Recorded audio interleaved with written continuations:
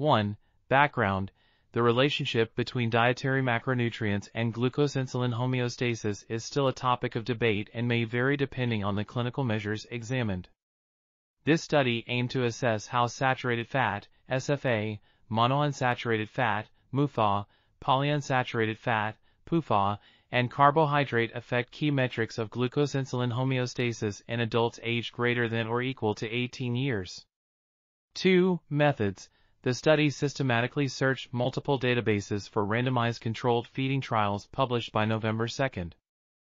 This article was authored by Fumiaki, Imamura, Renata, Micha, Jason H. Y. Wu, and others. We're RTCLTV, links in the description below.